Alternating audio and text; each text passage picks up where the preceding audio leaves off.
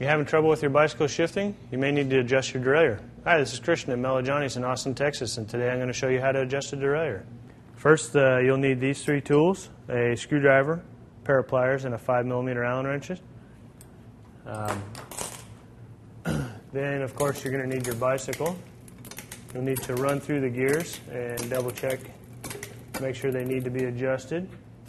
Once you've determined that, you'll have basically 4 points of adjustment. You'll have a high screw. It'll have a little H next to it. That'll be the high gear, aka the smallest one. Then there'll also be a low screw, which will be your lowest gear, or the easiest one.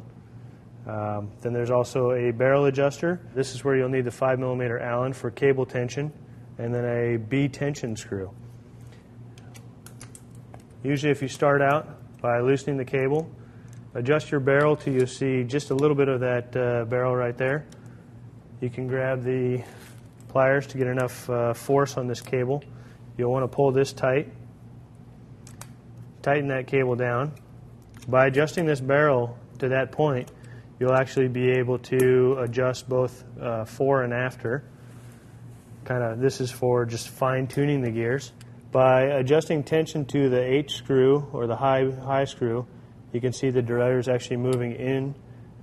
Basically, this is what they call a stop, and that prevents the chain from actually shifting into the frame, causing any damage there.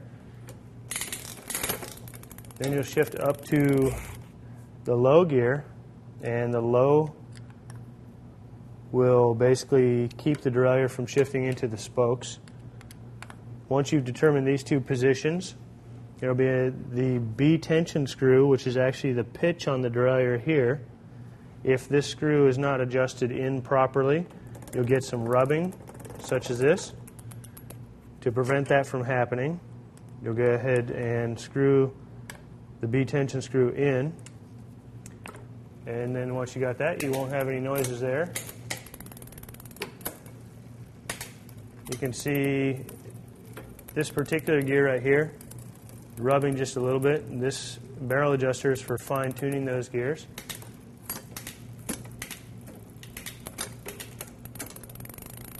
You can just keep playing with that barrel adjuster until you get those gears functioning perfect.